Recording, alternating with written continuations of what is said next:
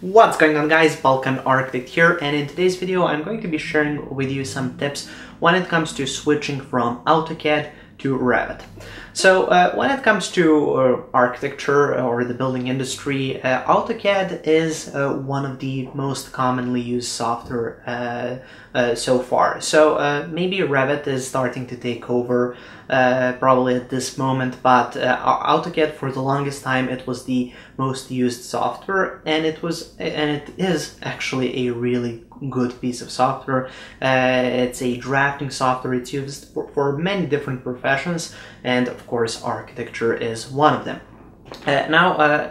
Lately, a lot of people are starting to switch from AutoCAD to Revit, and even students that are starting to learn today, even though they know about Revit, a lot of them tend to start off with AutoCAD, and then later on at some point they switch to Revit. So in today's video I wanted to share some tips when it comes to making the switch that are just going to make your life a little bit easier. So the first tip is going to be to take your time and start off small. So when it comes to working in Revit, it can be really complicated, and the best way to learn is to, never get overwhelmed, because at that time you're going to lose your motivation, and then you're going to give up. So the best approach is to start small and then work your way up, working and adding more complexity to each new project, but start off with a small project. For this reason, for example, for my beginner to intermediate level course for Revit, I start off with a small project and then I work my way up to larger projects, teaching all of you. Now, if you're interested in this 18-hour course on Revit, you can find it on my website, balkanarchitect.com. That's the first link in the description just below the video. So check it out if you're interested. You get a template as well with that course if you get it today. Anyways, let's get back to switching from AutoCAD into Revit. The second tip is to really understand the power of Revit, or the power that Revit actually gives you. Because when it comes to working in AutoCAD, you really don't have any information that's embedded inside of all of the elements in your project.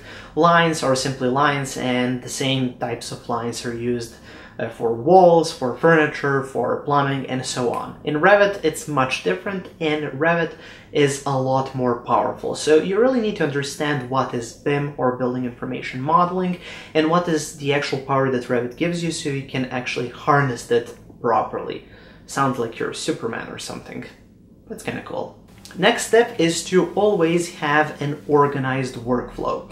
So when it comes to working in Revit, workflow is really important. It's really important to know what to do at which point, and it's also really a good idea to plan out your projects. So just plan out what you're going to start off with, and just plan out the stages at which you're going to add more and more elements and complexity to your model. Next step is really important one, and that is never to undermodel or overmodel. So you want to model an exact amount. So what do I mean when I say this? Well, when it comes to working in Revit, it can be really difficult to model some parts. For example, stairs are something that students, when they're just getting started, they find it really difficult to get stairs to work exactly how they want them to work and to look. So they tend to kind of model them in the floor plan using detail lines or something like that, and that is a terrible idea. You don't want to undermodel some elements. You don't want to use 2D elements to replace 3D geometry. I think it's a bad idea, and it's going to cost you a lot in the long run. So just make sure not to under model when it comes to creating elements. But also for your projects, make sure not to over model. So if your project requires you to have a roof, that can be a simple roof. You don't have to go in and model each individual rafter and construction element for that roof if that's something that's not really required for your project. When it comes to working in Revit, I think it can be really fun, and then people kind of get carried away and they over model, which can be a waste of time. It can be really useful in some cases because you're going to learn something that you haven't known so far, but in a lot of other cases it can be just a waste of time and money and energy, and you don't really want that. Next tip, and this one is really important as well, and that is when you start working in Revit, stick to Revit. I find people in a lot of cases, especially beginners in Revit, they start the project off in Revit and then some halfway through they just switch back to AutoCAD. They export everything to AutoCAD and then they continue working in AutoCAD because it's easier for them, and that is a truly bad idea. You don't want that. So when you start working in Revit, continue working in Revit, do all of the details in Revit, create all of the sheets in Revit, all of the schedules, do that in Revit. So everything that's can possibly be done in Revit, please do it in Revit. The whole idea behind this piece of software is that you can complete the whole project all inside of one program. You don't have to have a million different programs to work on a project. You just have a single program, Revit, and it can do everything. So if it's possible to complete the project in Revit, please try to stick to that. Don't give up halfway through and export to AutoCAD. It's a bad idea and you've wasted a lot of time. Now, once you have finished your first, second, third project, after each of those projects, try to reevaluate your approach to working in Revit. Figure out maybe something that you're doing wrong, are you doing something that's not necessary? Are you working or doing something that's inefficient? If you perhaps suspect that there is a faster and quicker or maybe automated solution to some problem, please try to figure out what it is and how can you improve your workflow. Me myself as an architect, I try to improve my own workflow when it comes to working in Revit. I try to find automated quick solutions to problems. I think it's really important not to do repetitive tasks. If they can be avoided, try to avoid them.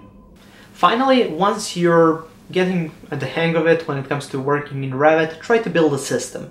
Revit is all about creating your own system, your own templates, your own family library, figuring out which plugins might save you time for certain common projects that you work on, and so on. So figure out everything that you need and then create your template, install your plugins, create a family library, and so on. I think this is a really good idea. It saves you so much time in the long run, and it's going to make working in Revit a lot easier and enjoyable, and it's going to allow you to concentrate on the actual project, not having to worry about some technical things when it comes to setting up Revit projects and so on. This is one of the reasons why I offer my templates on my website. I have created a couple of templates that are designed to kind of save you time when it comes to working in Revit. So everything is kind of ready to go. You just open up the template, you have everything that you need, and you can get started working on your own projects without having to bother with all of the settings. And if you would like to explore those are available on my website, balkanarchitect.com. It's going to be a link in the description just below the video if you want to get one of my templates.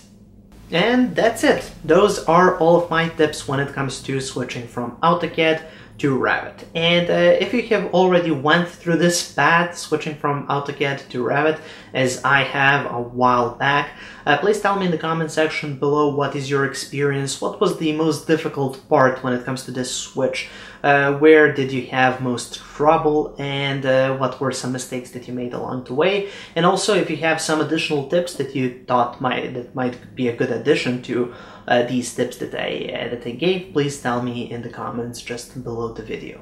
Okay, so that's pretty much it for this quick video where I wanted to just share my own view and tips for people that are switching from AutoCAD into Revit, and I'll be back with my regular Balkan Architect Revit tutorials in a couple of days. Thank you for watching and have a nice day.